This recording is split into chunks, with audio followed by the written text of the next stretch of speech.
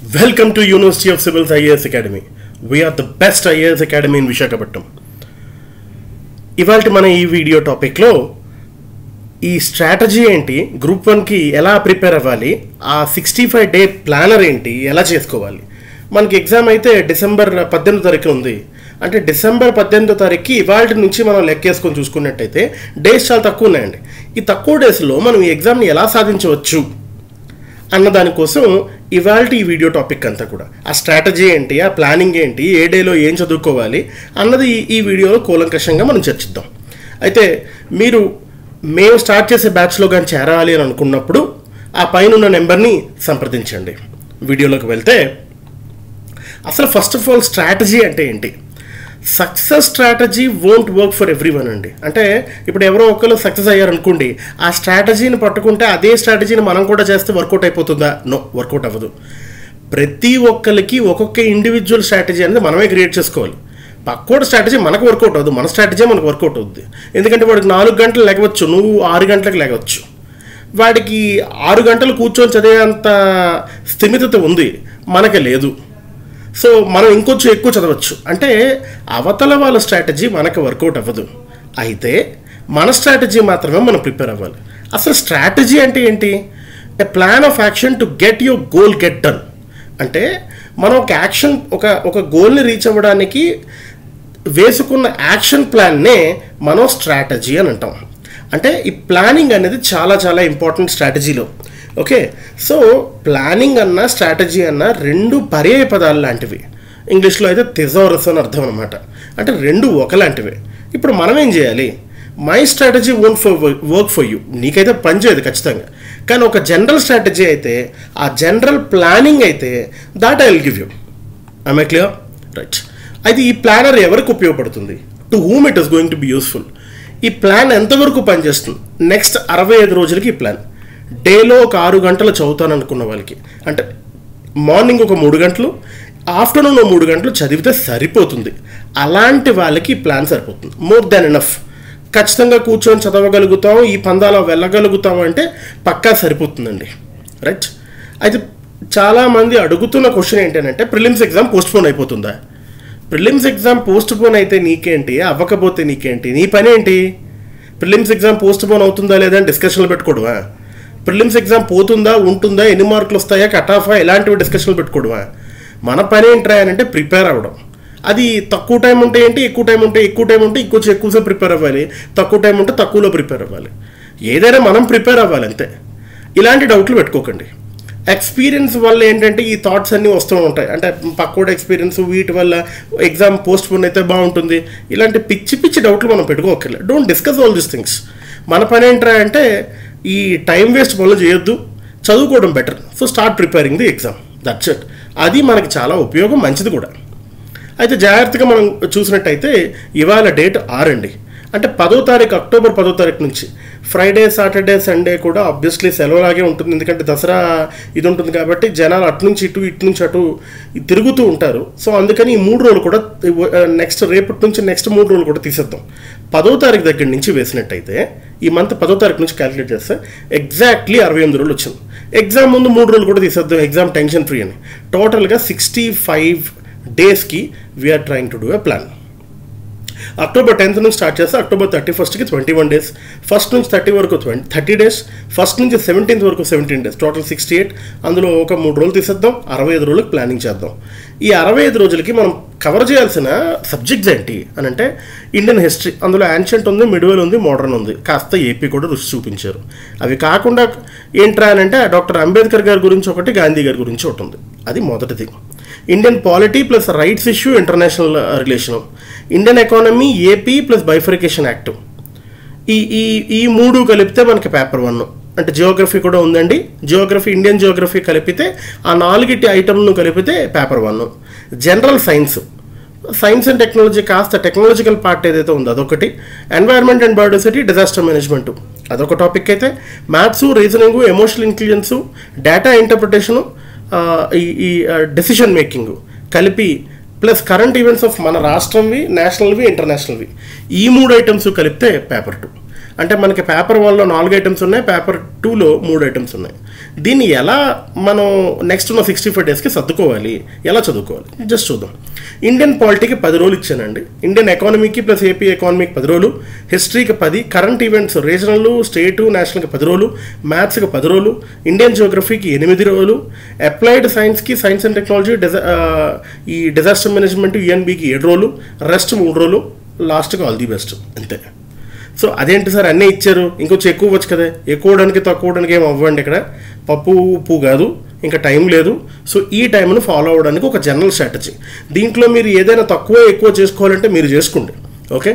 ఎందుకు అని అంటే ఇది జనరల్ స్ట్రాటజీ అండి. ఈ స్ట్రాటజీని మీకు అనుకూలంగా మీరు మార్చుకోండి.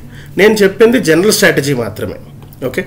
ఈ జనరల్ స్ట్రాటజీకి మీరు చేయాల్సింది, నేను పిన్ టు పాయింట్ చదువుతాను సార్ అని అంటే అప్పటికి ఒక 6 నెలలు పడుతుంది ఒక సబ్జెక్ట్ కంప్లీట్ అవ్వడానికి. ఎగ్జామ్ వెళ్ళిపోయి కొత్త ఎగ్జామ్ వస్తుంది, మళ్ళీ ఇంకొక 5 years తర్వాతే పడుతుంది గ్రూప్ 1 అయితే. అందుకని దయచేసి కాన్సెప్ట్ మాత్రమే చదవండి, detailed point to point చదవద్దు. Core అర్థం చేసుకోండి, ముందుకు వెళ్ళిపోండి, దాన్ని కనెక్ట్ చేసుకోవడానికి ట్రై చేసుకోండి. క్వశ్చన్ పేపర్ ఈ విధంగా సెట్ చేయబడింది, ఈ విధంగా సెట్ చేసి ఉంటుంది. అందువల్ల ఓన్లీ కోర్ చదవండి, కాన్సెప్ట్ మాత్రమే చదవండి, మూవ్ అయిపోండి. ఎందుకు ఏం జరిగింది అన్న చదవండి, ఆటోమేటిక్గా మూవ్ అయిపోండి. ఎందుకంటే మీరు ఎక్కడో చదువుతున్నప్పుడు ఆ మిగతా పాయింట్ అక్కడ కనెక్ట్ అయిపోతాయండి. మనకి 2019 పేపర్ కంప్లీట్గా కాన్సెప్ట్ మీద ఇవ్వబడిందండి. Please try to understand that.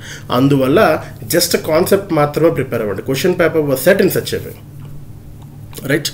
So మనకు October 10th నుంచి అయితే పాలిటిక్ 10 days అంటే పాలిటీ యూనియన్ ముందు చదవండి. దాని తర్వాత polity state and union relations, అందులో మళ్ళీ ఫైనాన్సు, అడ్మినిస్ట్రేషను, ఈ లెజిస్లేటివ్, ఆ 3 రిలేషన్స్ అక్కడ చదవండి.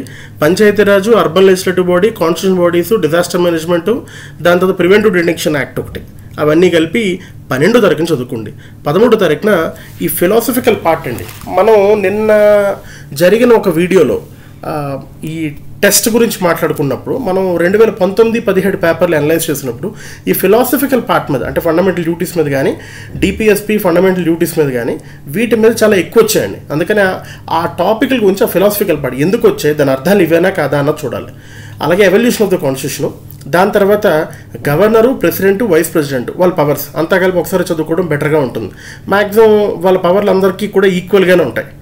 అలాగే supreme court, high court, district courts plus tribunals కలిపితే ఒక దీంట్లో చదువుకుంటే Panchayati Raj, urban legislative body, cooperatives, అలాగే మనకి సెంట్రల్ అండ్ స్టేట్లో ఉండే సర్వీసులు 19 తారీఖున రివిజన్ పెట్టుకుంటే టోటల్గా 10 రోజులకి మనకి ఈ పాలిటీ అనేది కంప్లీట్ అయిపోయినట్టే. పాలిటీ కంప్లీట్ అయిపోయింది కాబట్టి నెక్స్ట్ వెళ్ళబోయే సబ్జెక్ట్ ఎకానమీ. ఎకానమీలో మనకి ఎక్కువగా వచ్చేది ఏంటంటే అగ్రికల్చర్ ప్లస్ ఇండస్ట్రియల్ పాలసీ. ఈ అగ్రికల్చర్ దాటుకొని వెళ్తాయి, ఎందుకంటే ప్రైమరీ ఎకానమీ తర్వాతే మనకు ఉండేది మ్యానుఫ్యాక్చరింగ్ సెక్టర్, దాన్ని సెకండరీ అంటాం, అది దాటితే సర్వీస్ సెక్టర్. అంటే ఒకదాని వెనకాదని ఒకటి ఫాలో అవుతుంది. కాబట్టి అగ్రికల్చర్ ప్లస్ ఇండస్ట్రియల్ పాలసీ అనేది ఒక దగ్గర చదవండి, రైట్. అలాగే 2 సార్లు చదువుకుంటే ఇదే టైంలో మనకి agriculture and industrial policy చదువుతున్నప్పుడే 5 year planning కూడా గోత్రు అయిపోవాలండి, గుర్తుపెట్టుకోండి. అలాగే ఒకరోజు మానిటరీ పాలసీ, ఒకరోజు బడ్జెట్ థియరీ మాత్రమే.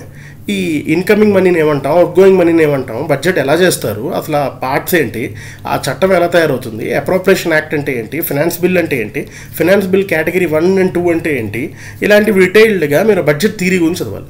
అలాగే అప్పుడు సెంట్రల్ బడ్జెట్లో ఉండే స్కీముల గురించి వాటి గురించి, అలాగే స్టేట్ బడ్జెట్లో ఉండే స్కీమ్స్ గురించి ఒకరోజైతే, ఏపీ రీఆర్గనైజేషన్ యాక్ట్ బైఫర్కేషన్ జరిగిన తర్వాత మనకు రావాల్సినవి ఏమి వచ్చాయి, ఏం రాలేదు, దానికి ఫినాన్స్ కమిషన్ ఏం చెప్తుందన్న చదవాలి.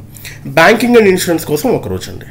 దాని తర్వాత ఎకనామిక్ కరెంట్ అఫైర్స్ చదివి లాస్ట్లో 23వ తారీఖున కంప్లీట్ రివిజన్ చేసుకుంటే మనకు 10 రోజులు కంప్లీట్ అయిపోయినట్టే, ఎకానమీ ఫినిష్ అయిపోతుంది. దాని తర్వాత Indus valley civilisation, బుద్ధిజము, Jainism, history start అవుతుందండి. ఇండస్ వ్యాలీ సివిలైజేషన్ చాలా చిన్న టాపిక్ అండ్ చదివితే ఈజీగా అర్థమైపోయే టాపిక్. బుద్ధిజం కూడా కథే ఉంటుంది కాబట్టి అందులో పెద్దగా ఏమి ఉండదు. అలాగే జైనిజం కూడా. సో అందుకని ఈ 3 టాపిక్లు ఒకటే. వేదిక్ కేసు చాలా పెద్ద అండి, ఎందుకంటే later Vedic period, pre Vedic period, Vedic cage ఒకటి 3 ఉంటాయి కాబట్టి అది ఒకరోజు చదవాలి. మౌర్యను, పోస్ట్ మౌర్యను, గుప్తా, ఇందులో ఎవరైతే కింగ్స్ ఇంపార్టెంట్ ఉంటారో ఆ Kings ascending order, descending order రాసుకోండి. దాని తర్వాత 27 రోజున సౌత్ ఇండియన్ డైనస్టీస్ చదువుకోండి. మిడివల్ పాలిటీ ఒకటి చదవండి, మిడివల్ ఎకానమీ ఎలా ఉంది, ఆ టైంలో సోషల్ ఎలా ఉంది అన్నది రెండో రోజు చదువుకోండి మిడివల్. అలాగే మిడివల్లోనే భక్తి అండ్ సూఫీ మూమెంట్లు కూడా చాలా ప్రాచుర్యంలోకి వచ్చాయి. వాటి గురించి 31 అక్టోబర్ 31వ తారీఖున మనకి AP freedom movement with respect to the Indian freedom fighters కానీ ఫ్రీడమ్ స్ట్రగుల్ గురించి 2 పార్ట్లు. టోటల్గా హిస్టరీ అనేది నవంబర్ 2వ తారీఖు కంప్లీట్ అయిపోతుంది. అప్పుడు మనం జోగ్రఫీలోకి ఎంటర్ అవుతాం. ఆస్ట్రోనమీ గురించి చదువుతున్నప్పుడే ఇస్రో నాసాల గురించి కూడా చదివేస్తే ఒక పని అయిపోతుంది. జియోమార్ఫాలజీ గురించి చదువుతున్నప్పుడు డిజాస్టర్ రిలేటెడ్ ఈవెంట్స్ కూడా చదివితే ఒక ఈజీ టాస్క్ అండి. మేజర్ ల్యాండ్ ఫామ్స్ ఏవైతే ఉన్నాయో, కొండలు, ఈ లోయలు, ఇలాంటివన్నీ కూడా ఎందుకు ఏర్పడ్డాయి, ఏ విధంగా ఏర్పడ్డాయి, అలాగే వాటి నుంచి వచ్చే రిసోర్స్ ఏంటి అన్నది కూడా చదివితే ఎకనామీ జియోగ్రఫీ, ఎన్వైర్మెంటల్ జియోగ్రఫీ, దాని తర్వాత రివిజన్ 2 రోజులు ఉండాలి. అప్పటికి మనకి కరెక్ట్గా జియోగ్రఫీ అనేది కంప్లీట్ అవుతుంది. దీని తర్వాత సైన్స్లోకి వెళ్ళినట్టయితే హ్యూమన్ బాడీ నుంచి ఖచ్చితంగా క్వశ్చన్స్ వస్తున్నాయండి. అందుకని human body plus applied biology గురించి చదవాలి. అప్లైడ్ ఫిజిక్స్ అండ్ కెమిస్ట్రీ దయచేసి జనరల్ సైన్స్ చదివద్దు, ఫార్ములాలు వాటిని గుర్తుపెట్టుకోవడానికి ట్రై చేయొద్దు. క్వశ్చన్ పేపర్ తాలూకా ప్యాటర్న్ చేంజ్ అయిందండి, వాళ్ళు కూడా సివిల్స్ తరహాలో తీసుకెళ్తున్నారు. దయచేసి ఇంకా గ్రూప్ 1 స్థాయిలో చూడొద్దు. ఇట్ హ్యాస్ కొంచెం పైకి వచ్చిందండి, స్థాయి పెంచారు వాళ్ళు, evolve to the level of UPSC. So applied physics and chemistry మంచి ఎక్కువగా చదవండి. డిఆర్డిఓ, సిఎస్ఐఆర్, ఐసీఆర్ తాలూకా డిస్కవరీస్ కానీ, అవార్డులు కానీ, ప్రైజులు కానీ ఈఎన్బికి 2 రోజులు కేటాయించడం జరిగింది. ఈఎన్బి ఆ 2 రోజులు మనం చదివితే బాగుంటుంది. హ్యూమన్ డిసీజ్ గురించి కంప్లీట్గా ఏం డిసీజ్ వచ్చాయి, కొత్తవి ఏంటి, దానికి మెడిసిన్స్ ఏంటి, అలాగే ఇంటలెక్చువల్ ప్రాపర్టీ రైట్స్ మీద జరుగుతున్న గొడవలు, దాని గురించి ఇంటర్నేషనల్ ట్రీటీస్ గురించి చెప్తే టోటల్గా మనకి సైన్స్ అనేది నవంబర్ కంప్లీట్ అయిపోతుంది.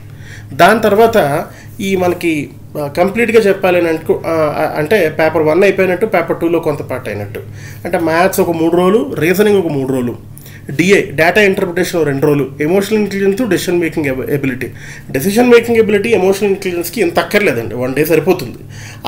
ఉన్న ఒక రోజునే డిఏ పెట్టుకుంటే సరిపోతుంది. అక్కడి నుంచి కరెంట్ అఫైర్స్ ఒక కంప్లీట్గా ఒక 10 days పెట్టుకుంటే దాని తర్వాత మనం టెస్ట్ సిరీస్ అనేది రాసుకోవడానికి బాగుంటుంది.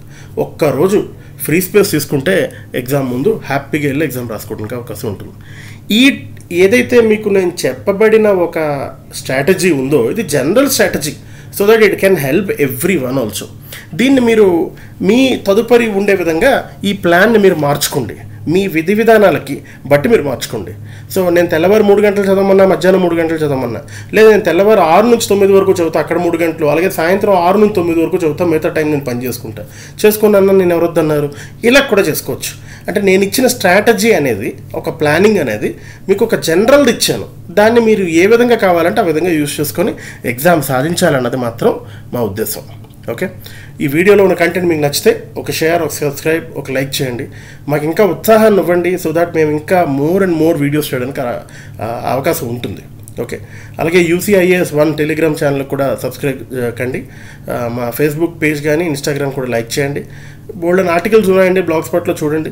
సీట్ రిజర్వ్ చేసుకోవాలంటే చేసుకోండి. Thank you a lot. ఈ లోగో చాలా అందంగా ఉంటుందండి. ఈ లోగో మీ విజిటింగ్ కార్డ్ మీద రావాలంటే మీరు చాలా కష్టపడి చదవాలి.